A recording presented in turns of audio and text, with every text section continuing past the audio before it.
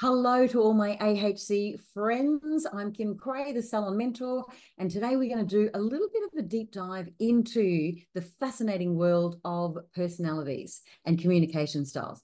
This is an area I just love. It's one of my most requested team training sessions, and we also do a lot of this in our leadership development as well. So, what is your natural personality style and how do you find out? Let me share my screen and tell you all about it. All right, so first of all, you need to do a quiz. I'll pop the link to an online version here in the post. So you're welcome to go to that, do the quiz, and it will instantly tell you what your personality is. And then you can come back and I'll debrief that for you and bring it to life. Now, if you prefer, I will also attach a printed version that you can print off, even give to all of your staff, and you can all take the quiz together. If you're doing the printed version, then what you need to do is choose one of the 4 options on each line, and you choose the word that best describes you. If you think there's 2 or 3 that you can relate to or that describe you, choose the one that describes you at work. So what would your teammates see and how would they describe you? And again, if you're doing it as a group and you're not sure which one, ask your teammates, and they're usually pretty quick to tell you how you are, right, at work. Fascinating, hilarious, but also insightful to see how we come across to other people. Now, once you've done your quiz, and by the way, you're welcome to pause now, do the quiz and come back. But if you've done that quiz and you know your results, let me tell you what they mean. If you've done the printed version and your highest score, so you're going to total up the results in each column. If your highest score is in the first column, you are a peacock. If your highest score is in the second column, you are an eagle. If your highest score is in the third column, you are an owl. And if your highest score is in the fourth column, you are a dove. Now, I've chosen to use the birds or DOPE personality system for today. And I love that for the hair industry because it is easy to relate to and it's colorful. And I find that my colorful creatives really relate to this method. I've studied and used a number of different ones over the years. What I find is that whilst they'll have different terms to describe each personality or just labels for each personality, the description of the personalities is strikingly similar. So it seems like we're all talking about the same 4 personality types. We're just giving them different names. So as I said, today, we're going to use the birds method. So what does this all mean? Let's dive in and meet each of the 4 personalities, starting with peacocks. Peacocks are colorful, loud, talkative, fun, friendly creatures. They are happy to be the center of attention and naturally are the center of attention because they're natural storytellers. Extroverted in nature, outgoing, drawn to people, and constantly talking all the time. So some of the positive things about their personality: friendly, will make anyone feel welcome. They're ideal hostesses. So they are perfect on your telephone or at your front desk, as long as they've got a little bit of admin support, because you're going to see they're not the best at attention to detail, but they will greet people. They will build relationships on the phone. They will literally reach through the phone and connect with people and make them feel like they've known each other for years, right? They are enthusiastic. They are sunny, optimistic. Everything's going to be fine, but they are loud. No peacock ever enters a room quietly. So where everyone else walks in the morning holding their coffee saying, good morning, peacock will walk in and say something like, hello, possums, right? Crack everyone up, and that'll set the tone for the day. If they've had a bit of a drama on the way to work, they've been running late, rushing in traffic, and someone cuts them off, you will hear about it. The story will be this big, the arms will be flying, it'll be exaggerated, they nearly died, and you will hear about it all day. That is a peacock. Needs to tell you about it, and the story will get bigger and bigger and bigger. They naturally connect with people, so they make friends quickly. They build their clientele quickly. You can drop them at a bus stop, and in 3 minutes, they'll be best friends with everyone and probably have invited everyone back to their place for drinks on Friday night, right? So they will know everyone in your shopping center or in your area.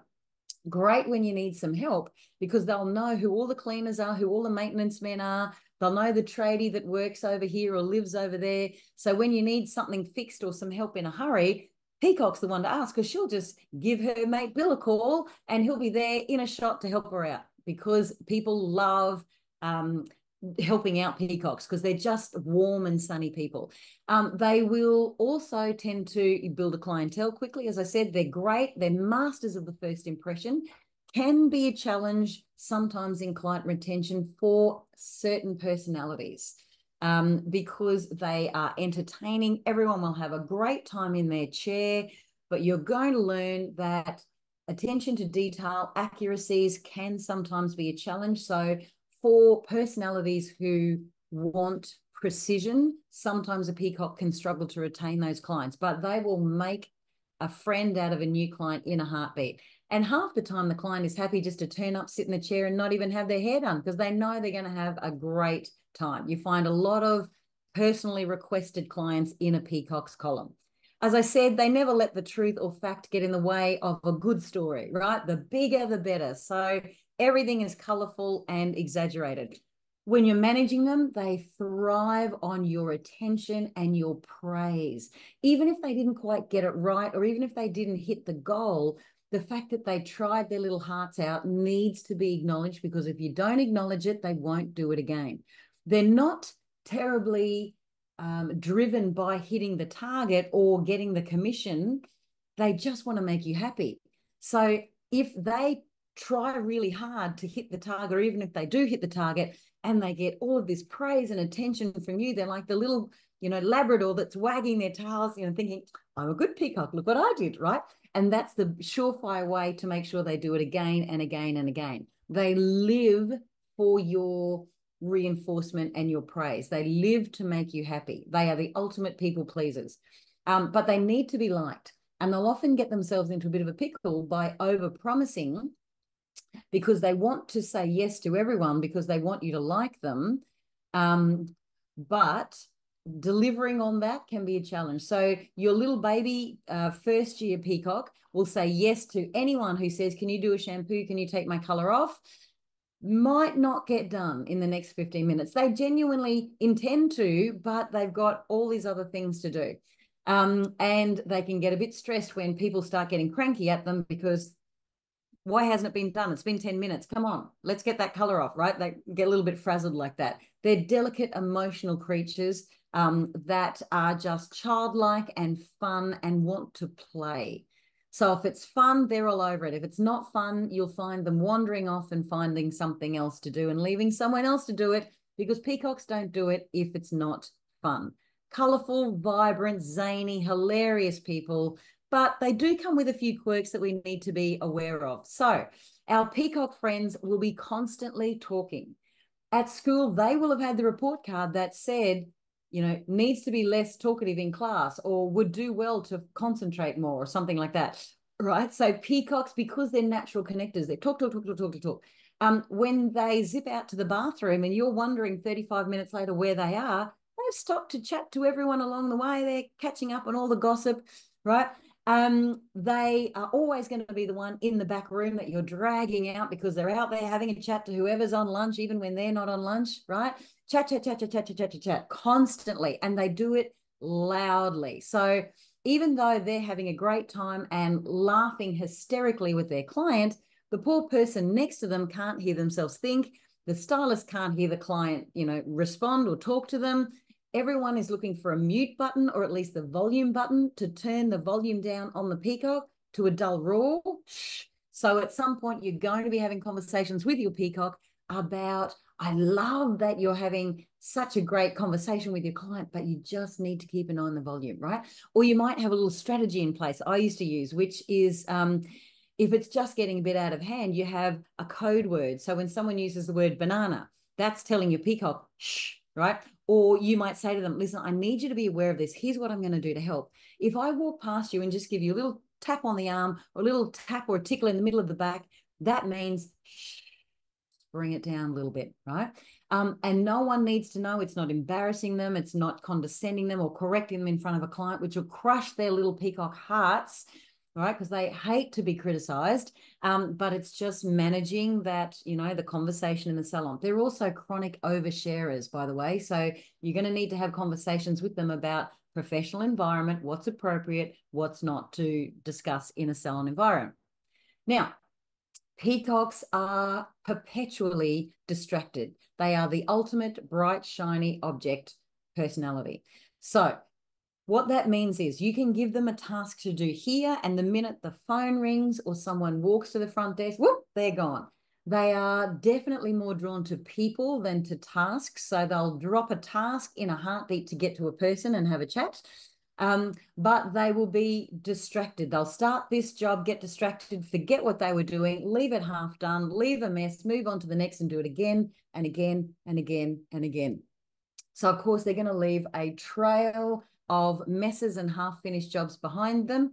They'll also get a bit distracted when you're trying to give them instruction. They'll have a challenge with listening and retaining information sometimes as well. So you'll often have to ask them to repeat things back to you. Okay, just so I know you've got it, tell me what you're going to do. Particularly if you're going to ask your peacock to apply a color for you and you're giving them multiple formulations. I need this at the roots, this at the ends, or we're going to alternate a T-section foil pattern with these two colors, and then I want this as a global color. Just make sure they've written it down. When I'm managing young peacocks, I usually make sure they've got a notebook or Post-it notes in their apron pocket with a pen. And whenever I'm about to give them a color formulation, I say, okay, got your notebook? Ready? Okay, here we go. And they literally write it down while I'm talking to them, and I can see that it's correct. The other thing I love to use for my young peacocks is the little sticky dots, and I would put them on the color bowls so that I could have R for roots, E for ends, F1, F2 for foil 1, foil 2, because peacocks on more than one occasion have been known to hear half of your explanation, get distracted, right? So you might give them a couple of copper formulations. They think, oh, copper, that's going to be pretty. I did a great copper this morning, but I would have liked that to have been a little bit deeper maybe. And you can see they're off on a tangent, not listening, which means when they go to apply, they're going to get to a point where, oops, which bowl goes where? And maybe the root color goes on the ends and vice versa, and they end up in a mess. So just put some structure around them, get them to write it down, repeat it back, maybe label the bowls just to make sure you don't have disasters. Because of this distraction, they are chronically late. They don't intend to be, they try really hard, but whatever they see, because they're incredibly visual, whatever they see grabs their attention and they're gone. Just trying to get out of the door in the morning to get to the work can be an absolute challenge because they've been distracted by, oh, I left washing on the line. Out they go to take it off the line. Then they're distracted by something, in the garden. This needs a water. And all of a sudden they're 45 minutes late. Oh my gosh. Right. So if you need a peacock to be at work early on Friday morning for a team training, don't just tell them once, because you're going to say, okay, now remember this. They'll say, yep, got it. I'll be there. They're not going to be there. Right. So I will say, okay, have you got that in your calendar? Have you got an alert an hour before just to remind you? Okay, great. And then I will send has to be fun for a peacock, because you don't want to send a message that gives them the impression that you don't trust them, you think they're going to mess something up, right? But send a fun little text message saying you're all set for tomorrow morning, 8 o'clock, right? And then in the morning say, see you at 8. That's a fun little way of just remind, because somewhere in there, she's going to look at that text message and go, oh, I forgot, right? So just, again, remind, but do it in a fun way for a peacock. As I said, listening is a challenge because there's too many other sparkly things going on. So if you need it to be correct and accurate, get them to repeat it back. As I said, the distraction causes mess. So they will leave mess wherever they go. They're colorful personalities. They're not the most patient people. So they don't tend to have the nature to fold things and put them away. If they borrow something, they will tend not to give it back. If you're losing any equipment, check the peacock's drawer first. Usually they're bowerbirds, kleptomaniacs. They've collected it all. There's a pile of everyone's equipment in there. And they're like, oh, I didn't realize I borrowed that. Sorry about that. Just from personal experience too, when a peacock borrows things like your razor, keep an eye on it, follow them, get it back, because they can tend to just leave it on the bench or leave it on the trolley. It gets knocked, boom, it's on the ground, and it's either broken, you've got a safety hazard as well. So They tend to, as I said, leave messes wherever they go, unfinished things. They're sensitive little critters as well. So they're very soft. They're hearts on legs, really, are our peacocks. They try so hard, and they're barrels of sun and fun and laughter, but they're delicate and they get hurt easily. So if your words are a little bit sarcastic or sharp, you're going to see the little peacock's lips start to quiver and a couple of little tears start to come, because they will get upset quite easily. And of course, the forgetful, connected to the distraction, forgets half the things you tell them. All right, so that's our peacock friends. At the other end of the spectrum, let's meet our eagles. Now, as you can imagine, with the, I guess, persona of an eagle, eagles are our army generals. They are dominant, in charge, decisive kinds of guys, right? Natural high achievers. It is inevitable at some point that your eagle's going to be in charge, even if they're 17 years old. And you are likely to have had an eagle, if you've started them as an apprentice, be a little bit mouthy or, in your eyes, disrespectful. So you're having a 17, 18-year-old tell the seniors what they should be doing, or what they messed up, or arguing with something and thinking they've got a better idea, right? So an eagle was born to lead. They came out of the womb believing that they knew the way to do everything, backing themselves 100%. Even if there's 100 people in the room and 99 of the others disagree with them, they will believe that the 99 are wrong, they're right, they know what they're doing, no one else knows what they're talking about. So they will inevitably be in charge, but they've got a bit of a bumpy road to get there, I find. Eagles, again, when they're young, they're brash, they're direct, they're blunt, and they get themselves in trouble because they lack that little bit of consideration for others, and taking people with them, like building a team. There's not usually a nurturing body in an eagle's, there's not a nurturing bone in an eagle's body usually. They have to learn that over time. So they will inevitably be in charge of something, but they have to learn their way there. And they usually have some, I usually say, a bit of bark off. They've had some conflicts along the way because they've been raked over the coals for being, insensitive, or being too bold, or breaking rules, or whatever that they normally do. So they're going to lead. I tend to have conversations and put boundaries around them, but I also give them opportunities to be in charge of little jobs and in little sections, because they thrive on that. They love the fact that you could recognize their talent clearly and their competence and their ability, that you put them in charge of something and they will thrive. And I've found in my own experience over the years that I have had, a first year dominant eagle that's driven everyone crazy, but with a little bit of modifying, they've turned out, 4 years down the track, they're our next manager. They're an absolute superstar. They are determined, stubborn, and very strong-willed, which makes them the ultimate achiever. They will always achieve the target, win the competition at all costs. They need to win.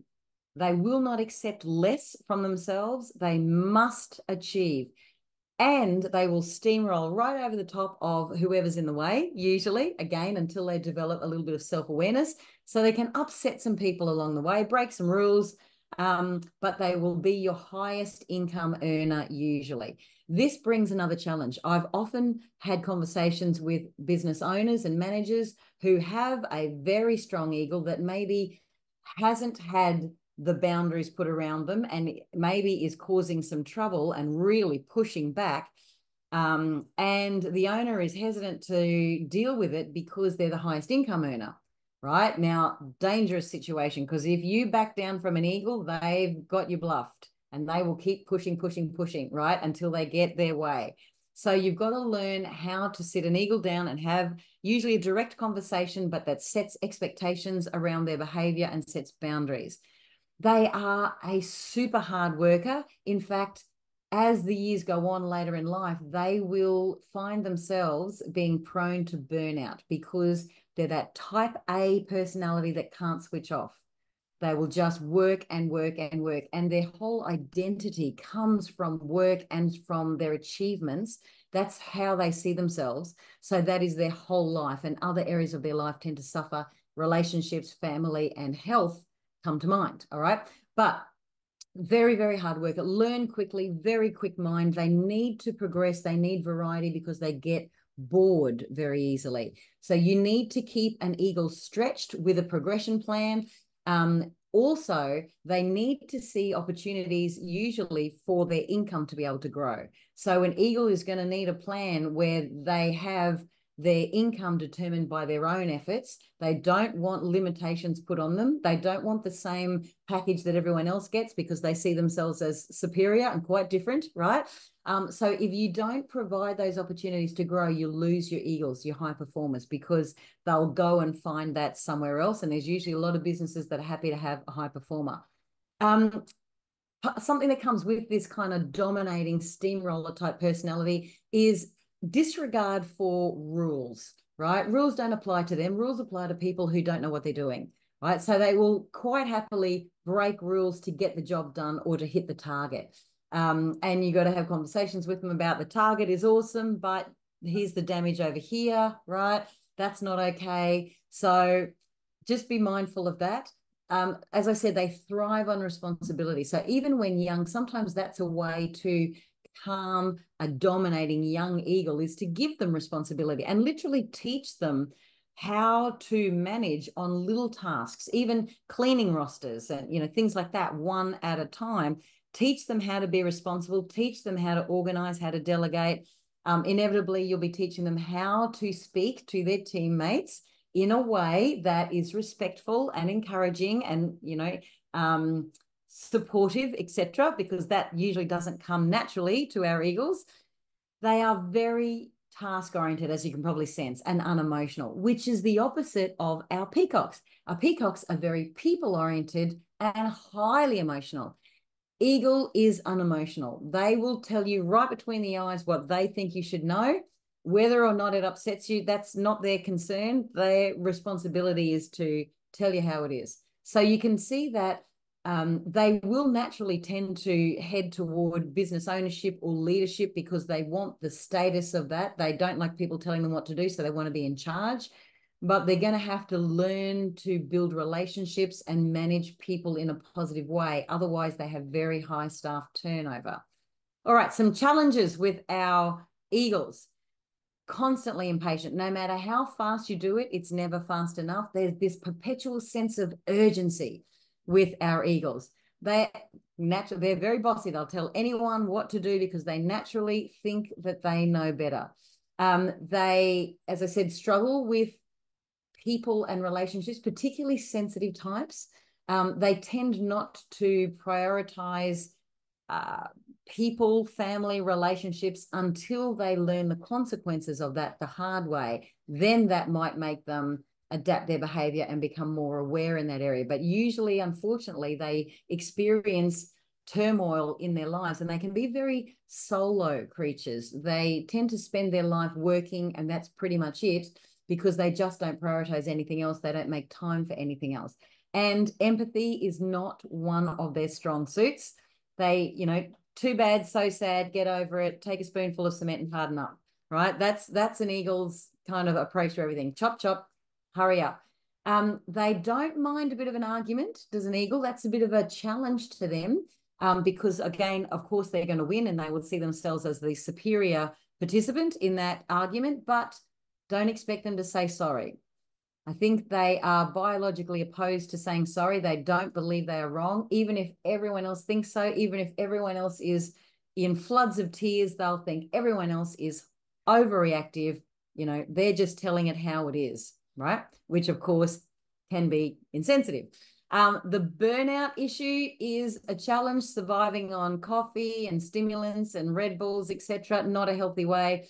And from their youngest age, they will tell anyone what to do. They're micromanaging. All right, so our peacocks and our eagles tend to be the more outgoing personalities. They're quite different in nature, as you can see, but they are outgoing. Now we're going to meet the more introverted two personalities. First one is an owl.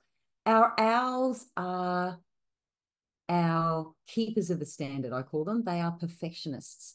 They are scientists and they are artists. They are very precise individuals, I hear that, or I've read that more geniuses, the plural of genius, come from this personality type than any other. They could equally be a mathematics wizard as a fine art, painter. So they, in your business, quite possibly will be an ideal trainer because of that perfectionism. And also they are deeply artistic. They're quite deep personalities. Keep to themselves. They don't like crowds. They don't like a lot of noise. They're happy to just spend years and years and years mastering their craft. Very precise, very neat, clean, and organized. I wish I had a little bit more owl in me. I would love to hire an owl to come and organize my pantries, because I dream of, a cupboard or a pantry that is neat. It's categorized. It might be in alphabetical order. Everything's labeled. That would be a dream to me. I don't have the patience to do that. That is, to me, if I broke into an owl's kitchen, that's what I'm expecting to see. Neat organization, and I would just be in heaven. They love a system. They'll have a process for everything. So if you open everyone's junky cupboard under their kitchen sink or their laundry sink, where all the cleaners and things are, owls will have lovely little baskets. They'll have the gloves in this one, the cleaners here, the cleaning rags and sponges there. It'll all be labeled, right? Because there's a system for these things. You can't be having chaos. They will tend to hang back. They don't like being in the spotlight. They don't like being the center of attention. They're very intelligent observers. They will watch, so they're people watchers. I've known a few owl friends to be whip smart and highly sarcastic, but they'll tend to stand back, like at an event, and watch and just make these little kind of cutting comments under their breath, right? But so incredibly intelligent, but just hate small talk, hate being in crowds, hate being around people they don't know, just want to, stay with their handful of lifelong friends. So where a peacock knows everybody, owl might sort of they might count their true friends on one hand, but they will have known them all of their life, and they will be deep friendships. So they're on quite a different level there. Very precise, again, highly artistic. So they really find their home creating systems, budgeting, creating training plans, being the trainer. Although if they're going to be the trainer and they're going to be dealing with other personality types, the challenge for an owl is they need to learn to be patient and encouraging of people who are less precise than them, because no one will measure up to an owl's standards. The owl is the superior race, right? We mere mortals are never going to come close to an owl's standards and an owl's perfectionism. And so there's a risk there that no matter how hard everyone tries, it's never good enough. So the owl is constantly picking holes in things. They will always see the flaws. We just have to make sure that they don't focus on that, and that they don't kind of unpack and live in that space where they see the negative all the time. What else have we got? Yes, organizing processes, great at admin support. All of us would love to have an owl receptionist, possibly not for the connection with clients, but for the organization of files, for the scheduling of social media. They're just fantastic at that. And our bookkeeper is in their element. Very responsible, very disciplined, very logical, very process-oriented, quite predictable, usually in how they approach things. And usually they just want to be left alone, and they just can't understand why everyone doesn't just follow the rules. Life would be so much easier if people would just follow the system in place. What comes with our owls is, obviously, with that perfectionism comes a little bit of impatience. They don't want people to touch their stuff. They've got a place for everything. And because of the perfectionism, highly critical. So again, can you imagine peacocks lacking that attention to detail and, trying to work with an owl trainer? Owl is going to pick all the flaws. Peacock's going to be in tears in about 3 seconds flat. So we've got to just soften those expectations a little bit and learn to encourage and note the progress. Owl's worst fear is getting something wrong, so they don't want to change. If it's not broken, don't mess with it. So they can be a bit resistant. Of course, they don't trust anyone to do anything like they would do it. So find it really hard to delegate because they can't trust people, which means they end up overloaded with all of the things. Give it to me, I'll do it. Then I know it's done well. Why am I so overwhelmed and exhausted? There you go. That's why. They get a reputation for being a little bit aloof, a little bit distant, because they're very comfortable being on their own. Again, they don't like small talk. They don't like big, loud personalities. They don't like crowds. So they're not the kind of person who'll come up to you on your first day in a workplace and give you a big hug and welcome you. They'll keep their distance and check you out a little bit first. So they tend to hang back. So they get a bit of a reputation for being a little bit, not necessarily unfriendly, but not friendly. And again, always in their heads, overthinks things. This is a byproduct of the perfectionism, I think, as well, because they just get buried in making something perfect. As apprentices, they were the apprentice who could do something beautifully in a training environment, on a head block, on a model, but the minute you try and book a paying client and get them out there on the floor, no, they're never ready because they're terrified of messing it up, getting something wrong. In time, hopefully they learn to back themselves because they can get themselves out of just about anything. They have the smarts to do it, but they just have to trust themselves that they can do that. Otherwise, they'll stay too safe and they won't ever progress. All right, last personality type is our dove. Our doves are chilled, laid-back dudes. Everybody's friend, so easygoing, never a crossword, never a bad mood, always so thoughtful and kind. Everybody loves a dove. A dove will remember your birthday and bring you cupcakes. If you're not feeling well, they'll, bring you something special back from lunch. If you've just come home from a couple of days in hospital, they'll turn up with a casserole, right? They're so thoughtful, reliable, stable. Doves love a routine. They'll do the same thing over and over and over again, which makes them really predictable employees. It makes them very stable employees. They're popular employees, but there are some challenges that we'll get to as well. Go with the flow. Whatever you want to do is fine. Which movie do you want to see? I don't care. What do you want to see? Do you feel like having Japanese or Thai tonight? I don't care, wherever you want to go.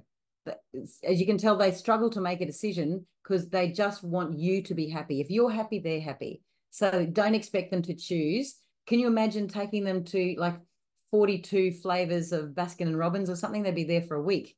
But, struggle to be decisive. And they just want to please everyone. Very patient and tolerant. They rarely get upset. Very happy to do those boring tasks that everyone else gets impatient with. Dove will be happy to do that, and they'll spend all day doing it.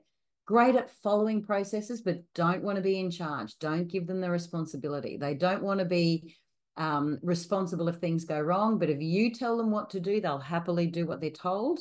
They hate conflict. If there's any tension in the team, they're quite unsettled and they want to calm it down. They'll be the peacemaker all the time. So they tend to make friends with people easily in a different way than our peacock, but they'll make friends naturally because they're just so forgiving and so easygoing, never any trouble, calm. I rarely see a dove lose it. They've got to really be pushed. The calm under pressure, they're the steady Eddie personality, but what comes with that is they're not a performer. They're not usually a star. So they can often be micromanaged and performance managed because they don't give the vibes that they're taking it seriously. You're going to see that. We're going to go into that in a little bit more detail shortly. Challenges that come with our lovely doves are they get stuck in their routine. They will drive the same way to and from work every day of their life. They'll stop by the same Chinese restaurant on a Friday night on the way home, order the same dish. They'll get home and watch the same show on television because that's their routine. They find comfort in routine, and they don't like being moved out of that routine. They struggle to voice concern. So if they're not happy about something, a dove will usually be the last person to ever speak up. And that can be a problem because they can tend to just, say, it's okay, it's okay, it's okay. And then it builds and builds and builds. And then a dove can explode, lose it. They can feel like they're being pushed, micromanaged henpecked a little bit, and they will tolerate it for a long time, and then the heels will go in. So a dove won't tend to verbally react.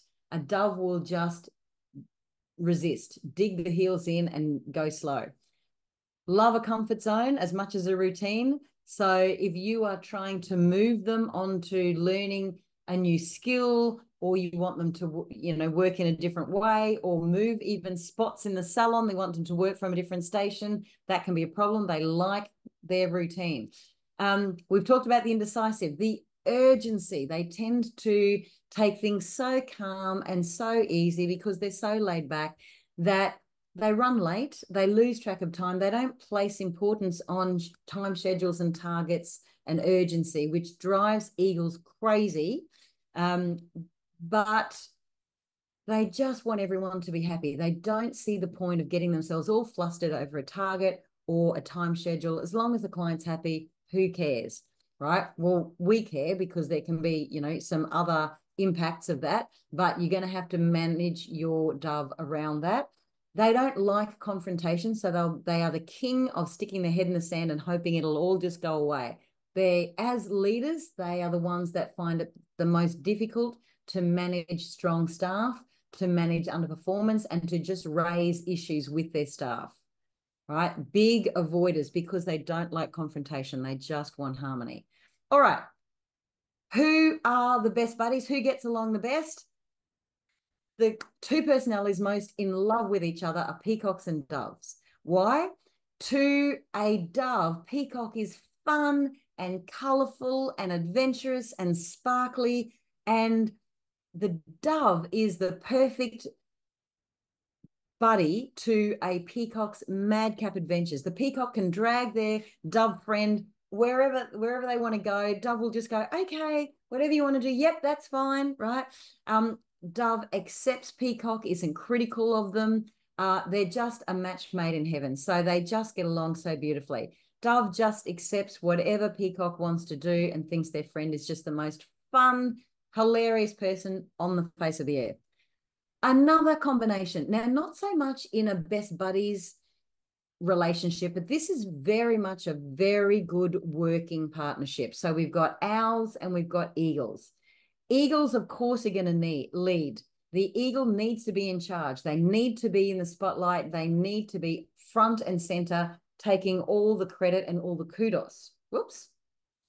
But eagle has no patience to follow process and to dot the I's and cross the T's. That's where an owl shines. So as long as the owl is happy to let the eagle have all the glory and all the spotlight, they will make the perfect Robin to the eagle's Batman. Eagle needs the owl because eagle does not want to be bothered with budgets and time schedules. The eagle wants to say, can you make that happen? And owl will make that happen. Owl has the organizational prowess and the patience to make it happen. So owl will make eagle look good, but eagle, if they're smart, needs to look after their owl, and because without them, the wheels are going to fall off pretty quickly. And also eagle is going to have to give owl whatever space owl needs, trust owl that they always get it done on time and on budget. Don't hassle them. Don't give them a hard time. Just give them the space and know that owl will always get the job done.